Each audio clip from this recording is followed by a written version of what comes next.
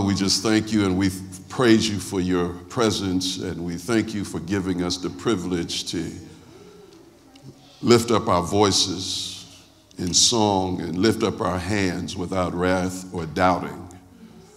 We thank you, Lord, for the power of praise and the fact that you dwell in our praise. We thank you, Lord, that there's a humongous transaction that happens from heaven to earth when your people get together and lift up their hands and their voices, their hearts to you. So, Father, I ask you in the name of Jesus, let this be a further time of impartation, that you quicken and you deposit something in your people that accelerates their journey of faith into the things that you've promised in your word. Thank you, Father, for processing us now and getting us ready for the great things that you're about to do on this earth. Oh, we are people who have a great hope in you. We have a reason to look up, to smile and to be glad, and to have a reason to get out of the bed every day. Lord, when people are committing suicide and are depressed, Lord, you have given us a reason to smile and to rejoice, to be glad, because you have given us a future, God, and it is a good future. And so, Lord, we walk it out, Lord, with diligence and with great expectation in Jesus' name. So let this word, Lord, today be deposited permanently in our hearts, and we receive it now. Everyone say, I receive it in Jesus' name. Amen. Amen.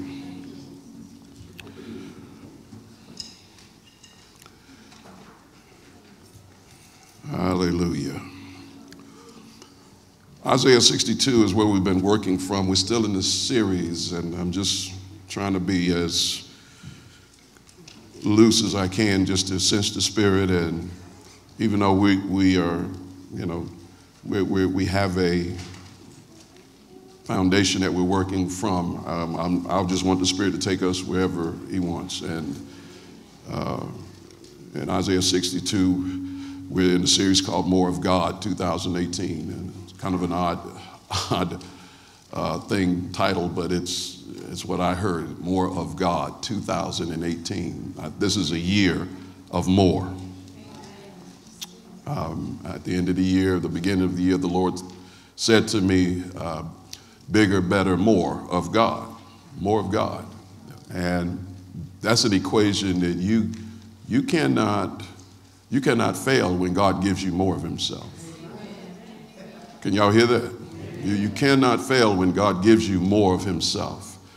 And what people are awakening to, or they're going to awake to, is that all of their endeavors and efforts to succeed in life will not happen in and of themselves, but that God has already planned your success. And God awaits our submission to his words, so that it's you know, sometimes we like to cut out the middleman and get right to the deal, the results. But when it comes to God, you don't cut out the middleman, because he provides the middle. We go through him to get to the Father. We go through God to get to every promise that the Father has declared. We have to go through Jesus. And he says here in chapter 62, verse 10, he says, go through. Everybody say, go through. Say, go through the gates, prepare ye the way of the people, because this is God's mission, to reach the people. Cast up the highway, literally build up the way. Gather out the stones. Take out all the things that offend, the things that people tend to hang on to. Take it out. Get rid of it. Lift up a standard for the people. You know, Jesus is the standard. He said, if I be lifted up. Didn't he say, if I be lifted up, I'll draw all men. Behold, the Lord hath proclaimed unto the end of the world. Say ye to the daughter of Zion, behold, thy salvation cometh. Behold, his reward is with him. Say, his reward is with him. His reward is with him. Say, the Lord is coming, and his reward is with him. Yeah, and he says, and his work is before him. Say that, his work is before him. So this tells us that the reward is not for your self-indulgence. The reward is his power and his glory that he's bringing to this earth, and it is for a work. It is for a work that only God can do, but he wants to employ his people to do a work, but the work is accomplished through the power of the reward. All right. The work that God has for us to do that's before us, that's in front of us. See, we've been going to church and we've been struggling and we've been going through our processes and suffering and afflictions and all of that. And all at the time hearing the word, praising him, going to church, supposed to be growing up in the word. But this was all to get us ready to receive the reward so that we can really do the work of the Lord, which we cannot do without the Lord. And God wants to add to us abundantly in all measures so that we will be instrumental in representing him to the rest of the world. All right. So if you're still sitting on the doctrine that, we're getting ready to get out of here, God's coming to rapture us right away, you're sitting on the wrong stump. You can pack up all your rapture suitcases and all of that and put it back in the closet. We're not going anywhere right now because God has too much work to be done to pull all of these people out of the darkness. All right. There's still millions and millions of people that have got to be pulled out of the darkness. And he's getting ready to transform the whole landscape of his church and change the way you see, the way you think, so that you won't think the way you think now, because God's not interested in coming to make your present life a better life. He's coming to give you a whole new life altogether. The reward is going to change your life altogether. Amen. So he says, and they shall call them the holy people, the redeemed of the Lord, and thou shalt be called sought out. You're going to be sought out. When millions of people come looking for those who have been blessed by the Lord and know his ways, then there'll be a city not forsaken. So it's interesting. He says the work. Everybody say his work is before him. Because that's what I want you to keep that thought. We're getting ready for work. So if you say, Lord, bless me, bless you for what? All right. Bless you for what? For what reason? You got to have a reason to be blessed. All right. Why is God going to add to you, and how much will he bless you? All right. How much are you looking to be blessed? Are you looking to be blessed so that you can have your own house, your own car, and have it all paid off, have your business and it's profitable? Why do we want God to bless us? All right. Why? For what reason? Is it for selfish reasons? Is it to make yourself look good? Is it so that you can say, the Lord bless me, hallelujah, I got mine, you got to go get yours? All right.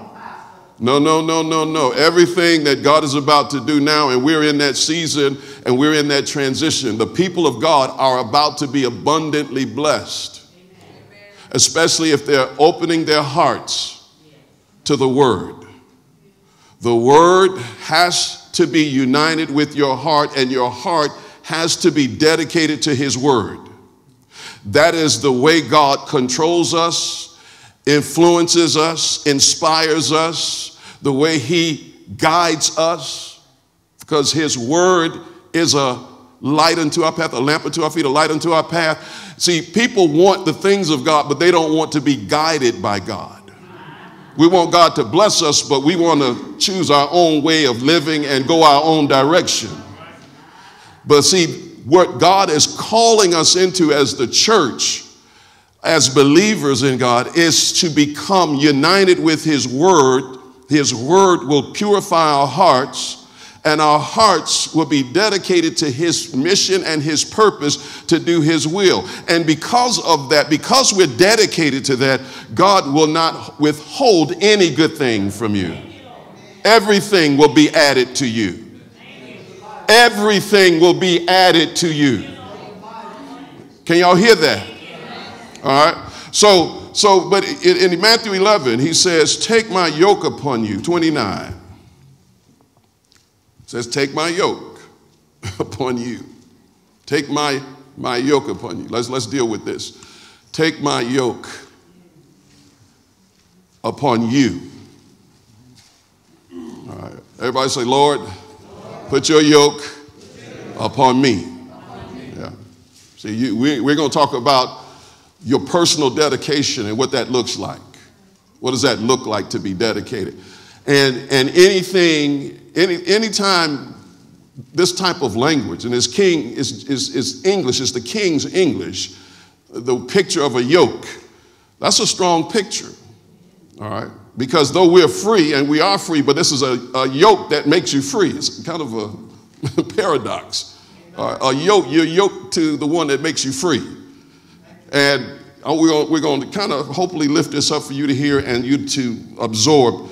And may the Lord make the deposit and impartation through this. But he says, take my yoke upon you and learn of me. And everybody say, learn of me. You're going to learn what we're learning, right? We're to learn of who? Of the word, of Jesus the word, right? Jesus is the word, right? And he said, take my what? Yoke and what? So what does that mean? You have to learn what? You have to learn the word, because the word is the yoke that connects you and unifies you with Jesus. All right. The word is the yoke. He says, for the yoke is easy and my burdens are light. But let me back up. He says, take my yoke upon you, learn of me, for I am meek and lowly in heart.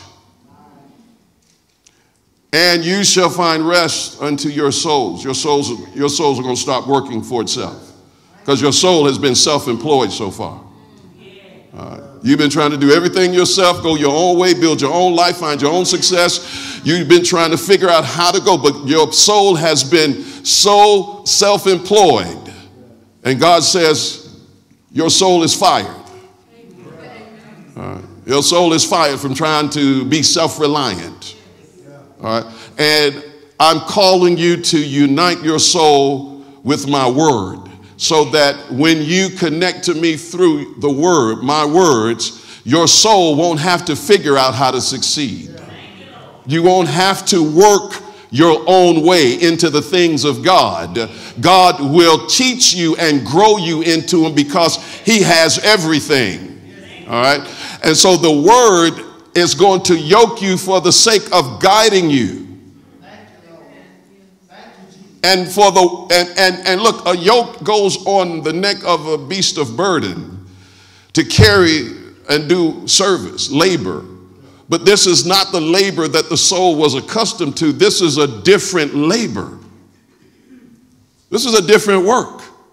You used to work to try to see if you can be, approved for being righteous, or you might have believed you were to work your way to heaven. I'm just trying to make it in. You can't do anything to make it in. That work is not your work. Your work is to believe on him whom God has sent, and his work gets you in. You're yoked to the one who does the work. And you go with him and you unify with him through his words. All right. So he says, my yoke is easy and my burden is light. And we know what Jesus went with. If we don't, he's talking to those who are under the law, the 10 Commandments, who worked under the burden of flesh, trying to do righteous things for God. And he says, you cannot carry that burden. You can't do that work. The work that I'm calling you to is under a different yoke. I'm going to free you from the yoke of trying to walk by the law, and I'm going to bring you to the yoke of having faith in my word. All right. So the yoke is an apparatus that goes around the neck. All right? Y'all see yokes before? It goes around the neck. And when the yoke goes around the neck, it is for working and for being guided. But the neck represents one's will. Okay? Say, why the neck? The neck has to do with the will. Everybody say, I have a will. I have a will. Say, I've been exercising my will. Like I want to. And he says, yoke yourself to me, put the yoke on your neck or on your will so that you no longer are exercising your own will.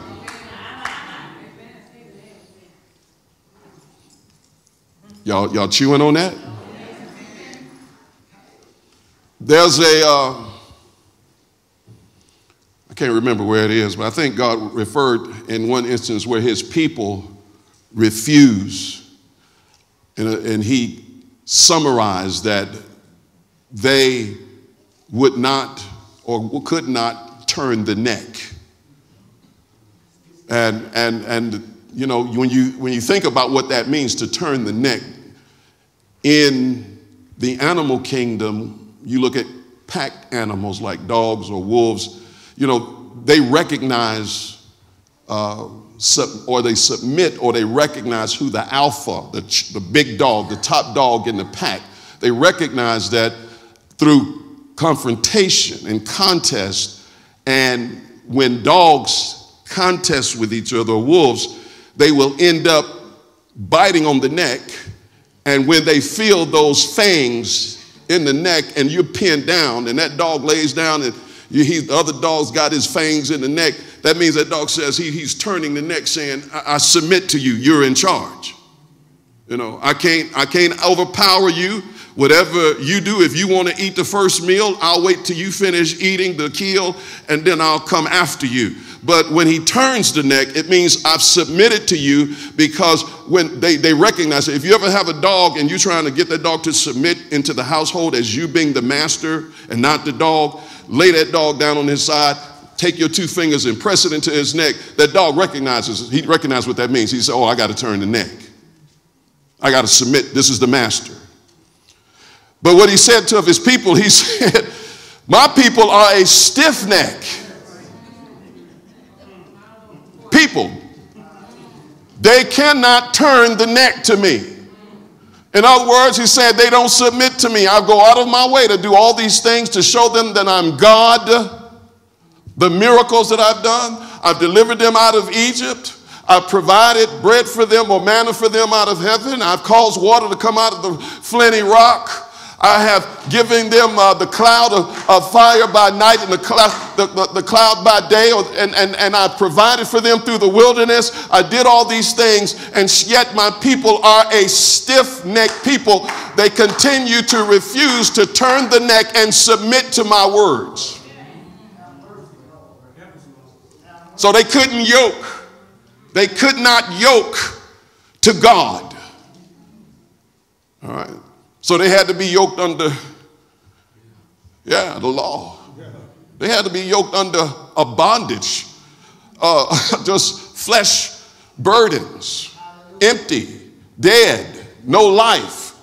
Jesus comes along and says, I'm going to free you. I'm calling you to myself so that I'm going to, he says, he said to them that believe, if you continue in my word, then are you my disciples. That means I'm looking for people who will turn the neck to me and continue in my word, and they'll let me direct them and guide them. He says, and you'll know the truth, and the truth will make you free.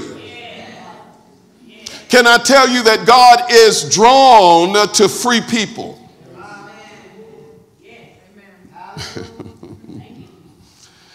If you got a self-willed, self-reliance, I'm going to do what I want to do, you're not free. You're in bondage to your own flesh. And God can't come into that. He can't come into your self-will. He can't come into you dominating yourself. Said last Sunday, the word has to dominate your heart. And you'll be free. And when you're free, God says, I'll come in. Amen? Now, the children of Israel, we can learn from them because he said they're stiff-necked people. He watched them for 40 years. He said they provoked me. And the thing I began to look at is that people today, even just like the children of Israel, they can believe or accept the context of who God is. What I mean by context, God can set the stage. Like I said, he can send the plagues. He can open up the Red Sea. He can do all of these things, and he sets the stage that says, this says, all of this I've done, this says I'm God. So the context is set. But now what God is calling for within the context, because every context calls for a specific event to happen, an experience to take place. Just like a stage is set. We can put up microphones, we can put up keyboards, speakers, and all this stuff. And they say, what is this for? Well, we set the stage. But what good is the stage being set if nothing ever happens on it? All right. What good is God setting up all of the things that he has done and the miracles and the creation even itself, which is the first miracle, that he created everything with his word. He set the context, and the event, the main event, is for people to walk up on the stage of life and start believing his words. That's the main event. God did everything, and the main event for the human experience is to be on this earth and say, Lord, whatever your word says, I'm here to believe it. I'm here to go through. I know there are mountains. I know there's a Red Sea. I know that I don't have any food or water, but God, your word that proceedeth out of your mouth, I will believe it. Come hell or high water, through every storm of darkness, every hill, every valley. Lord, your word is calling me into an experience that my heart must congeal with his words in this life.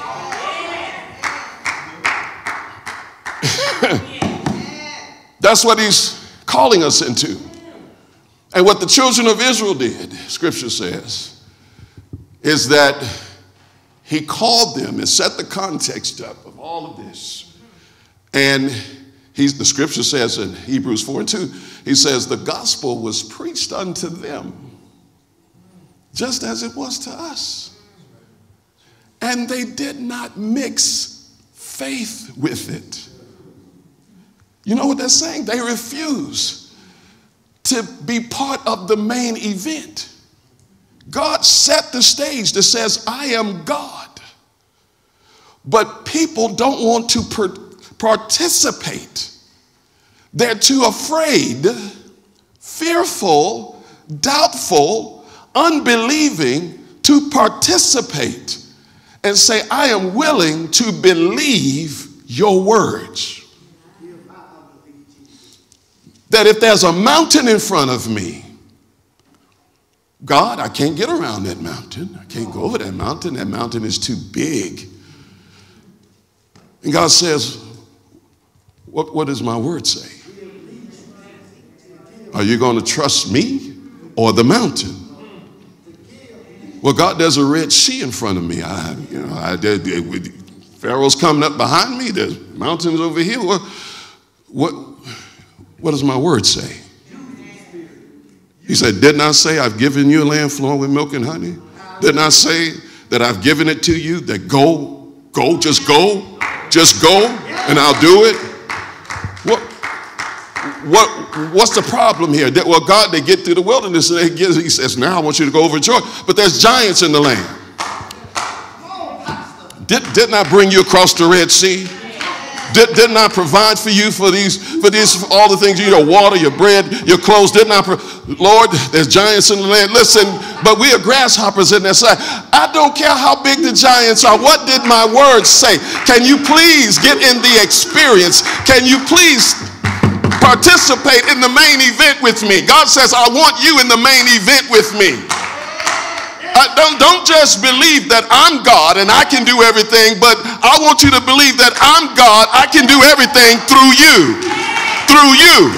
That's what I want you to believe. I am God. I can do everything through you. That's what faith is calling us to. Faith is the main event.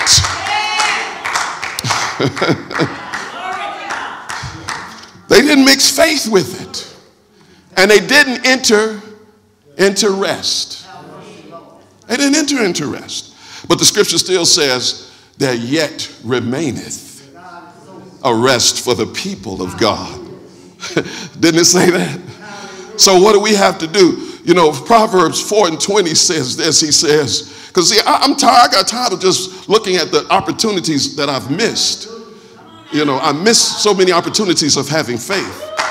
You know, and God starts saying, you could have conquered that. You could have overcome that if you had participated in believing my word. But you didn't want to believe my word right there. You wanted to believe what things look like. And there's an opportunity every day for us, because something is standing in all of our ways. Something is telling us just the opposite of what God has promised and what God says in his word. And we have an everyday opportunity to participate in the main event of believing God's words. Amen. We need some help, brother. We need help with this. Because what God is getting ready to do on this earth is getting ready to blow everybody's mind. I'm telling you, he's getting ready to really blow all intellectual parameters. He's getting ready to blow out all emotional parameters. He's getting ready to blow out all historical landmines and all those things and markings. You can't look back and say it's like this. You can't think or imagine that this is what this is going to be. You can't feel what is about to happen. What God is about to do is so far beyond anything that we have ever known. And we got to get free of our own limited souls. You can't have your offenses in your heart where you are still holding grudges against people and what they said to you and what they've done to you. You got to be free, just like it never happened. Whatever happened in your past is in the past. Stop carrying it with you in the main event of having faith in God. Let it go. Hey, listen, God told us to come as little children. Anybody read that before? You know, little children, they can go through something and they'll forget about it the next hour. They can get hurt, or you can disappoint them, and they're going on. They're going to move right on to the next thing. And they're not even thinking about it. They may have cried in the moment, but as soon as they finish crying, they back playing with the toys. They're going on to the next day. They're not hanging on to anything that happened to them. And God says, I'm calling you, my children, to let your hearts become pure of all the things that have happened to you, so that you won't hang on to what this, and they said last week, and they said 2 years ago, and they said 10 years ago, and what they did 20 years ago. Stop carrying those things in your heart and participate in the main event today of believing my words, because I'm taking you somewhere. Amen. Lord, make me a little child. Everybody say that. Lord, make me a little child. Make me as a little child. And by the way, just in case you don't, guess what you're about to see? Little children being used of God. That's what's about to happen too. They're going to be little children being used of God. They're just going to walk around. God's going to tell them, lay hands on this person. They're going to get healed. And that child, without any question, not trying to figure it out, not trying to intellectualize it out, the child just going to go lay hands on that person. That person is going to be healed. You're going to see children 8, 9 years old pastoring churches 10, 20,000 strong. Can you imagine that? No, you can't imagine that, because see, it doesn't fit the intellectual parameters that we're used to. So you're going to walk and say, oh, man, you see a child pastoring a church 10,000 strong, that must be God. Amen. Let's look at what the word says. Let's go to Proverbs. Because I don't want you to take anything that you hear me say today and put it on some shelf of, that sounds good and it sounds familiar and I've read that before. What I'm saying to you today is for a present participation and revelation. Okay? This is present revelation. So treat it like you've never heard it before. Because God is going to take this, he's taking his word and the understanding thereof into new realms. He's taking us to new places. Proverbs 4:20. You there? He says, my son, attend to my words. Incline thine ear to my sayings. See, the participation in this main event daily is to attend to his words. All right. Can y'all hear that? Attend to his words. Again, the heart of man, the heart of the believer has to be dedicated, turned completely toward God and his words. The eyes of the Lord are going to and fro throughout the whole earth. He's looking right now. The Lord is looking right now. He's not sitting on his throne twiddling his thumbs. He's looking right now. Who can he show himself strong through? Who can I show my strength through? Who can I show my strength through in whose heart are perfect toward me? All right. He's looking to see whose hearts, because what did I say earlier? The heart is who you really are. The heart is who you are on the inside. That's the real person. Okay? Can y'all hear that? Attend to my words. Attend to my words. He says, let them not depart out of thine eye from thine eyes. Keep them in the midst. Keep them where? Keep them in the midst. Not on the corner, not on the edge, not on the surface. Keep them right in the middle of what? Your heart. That's where the word takes on life. That's where it comes alive. That's where the change happens. That's where the transformation happens. That's where God comes in. If the word is just going to be on the mental shelves of your intellectual mind, where you have only memorized scripture, which is good to do, by the way, but it needs to be done as a result of it first being in your heart. Amen? He says, let them not depart from thine eyes, keep them in the midst of thine heart, for they are life. They are life unto those that find them, and health to all their flesh. Right?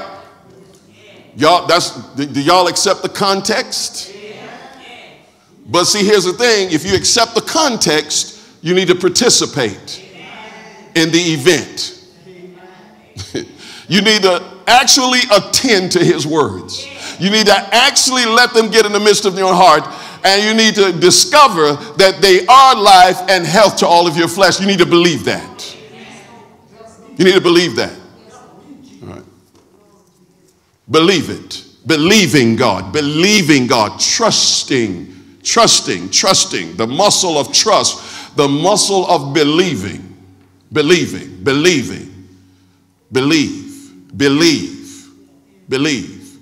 That's what God's looking for. Believing my word. Get it in your heart.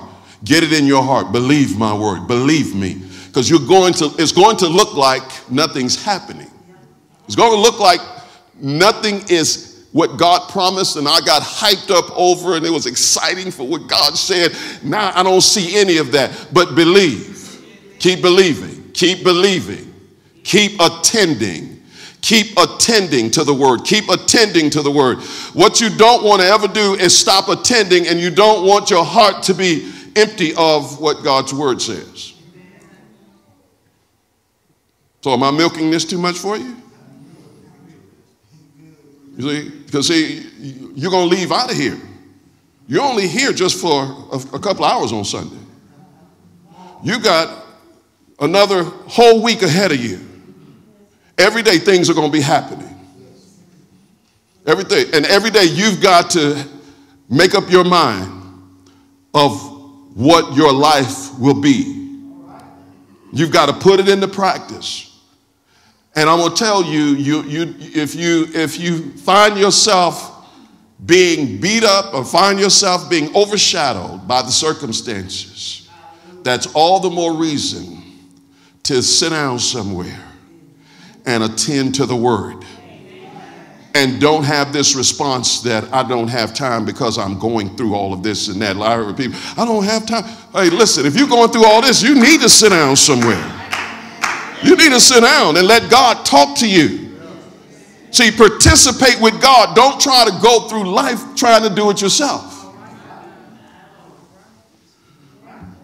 Because the word is getting ready to take you out of your box.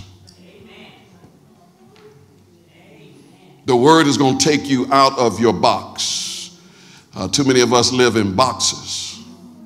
We like our boxes. We furnished our boxes, put the drapes up and all of that in our boxes because it feels good and comfortable, and we're in control of our little boxes.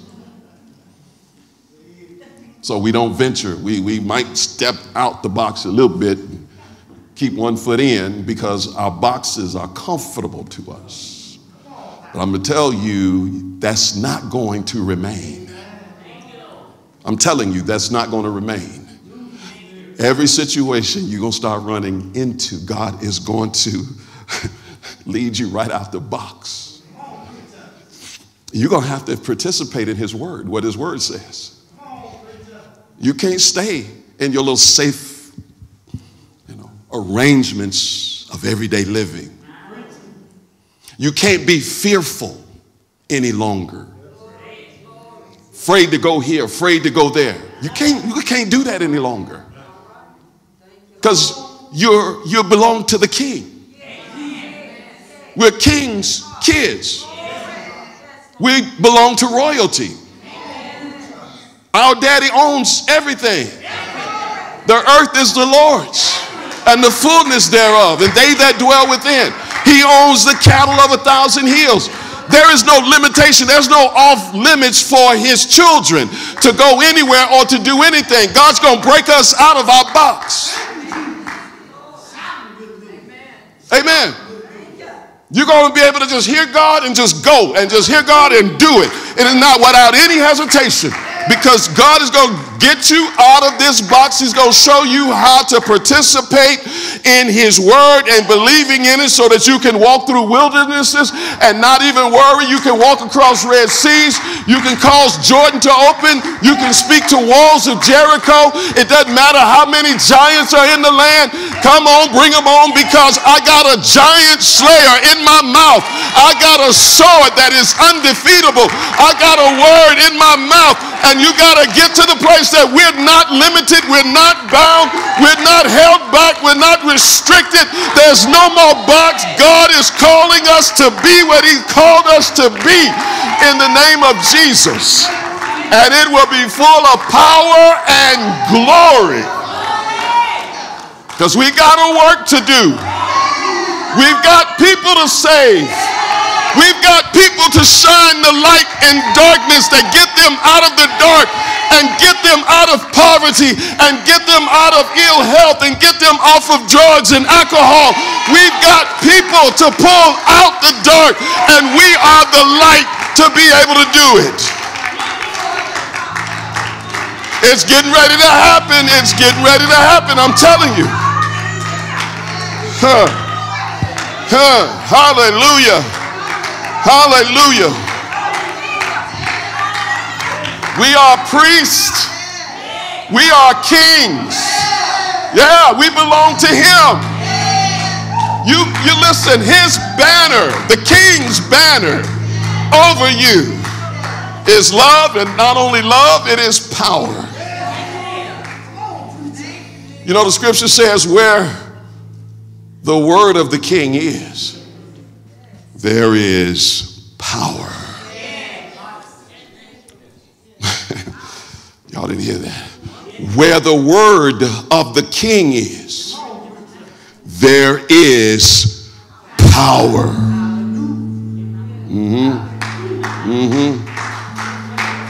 Where the word of the king is, there is power. So you say, why do I have to attend to the word? Because if you attend to the word gets in the midst of your heart. Where the word of the king is, there is power. There it is. That's what he's looking at. Where's my word?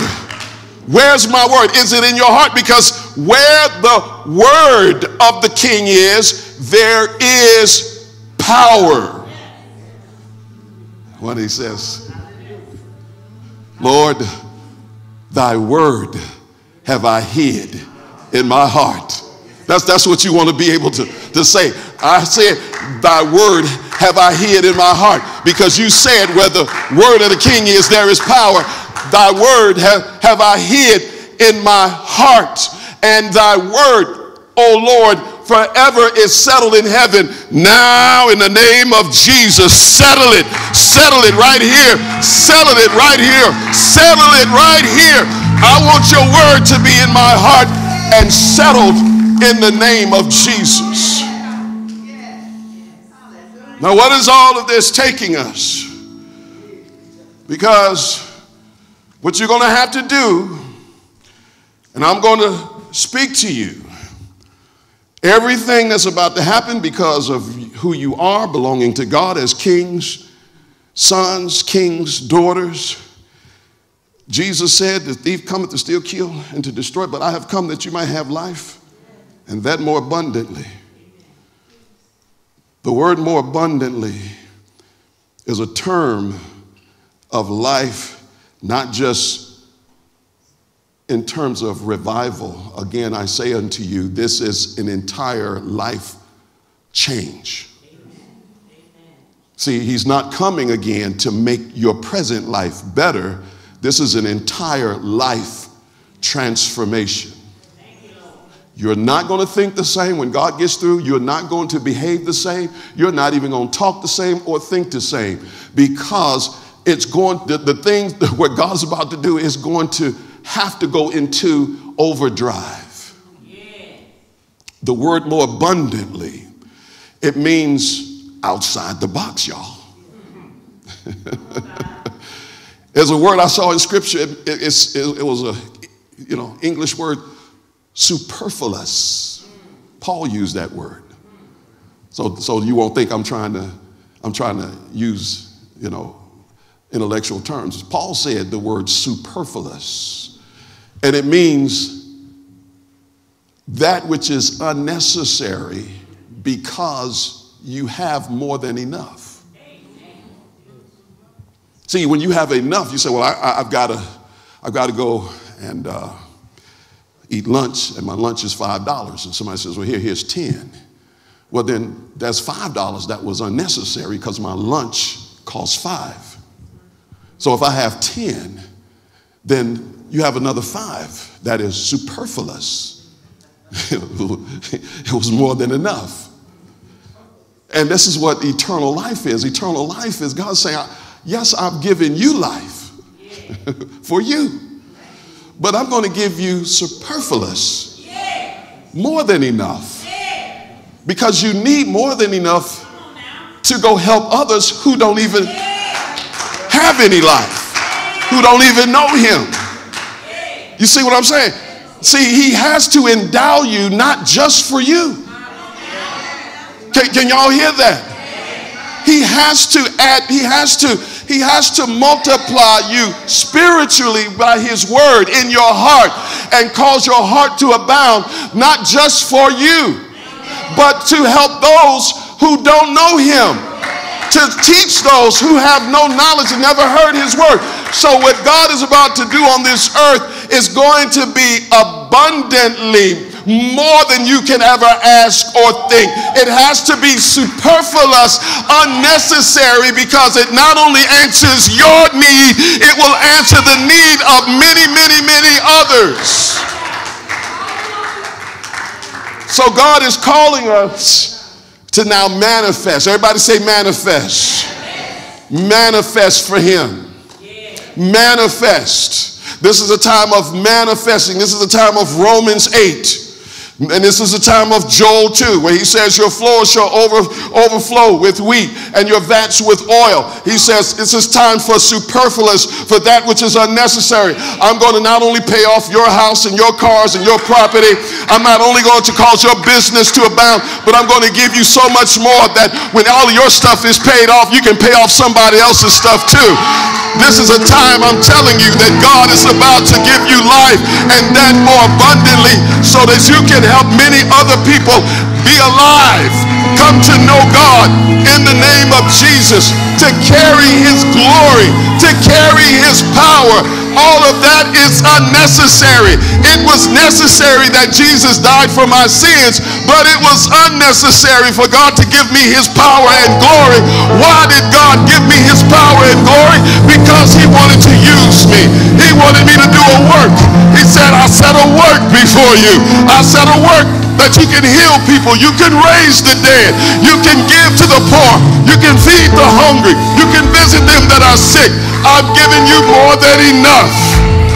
In the name of Jesus. In the name of Jesus. Hallelujah. In the name of Jesus. In the name of Jesus. Hallelujah. Just stand. Everybody stand to your feet. Everybody stand. Stand, stand, stand, stand. In the name of Jesus. In the name of Jesus. Everything that you've gone through, everything that you suffered,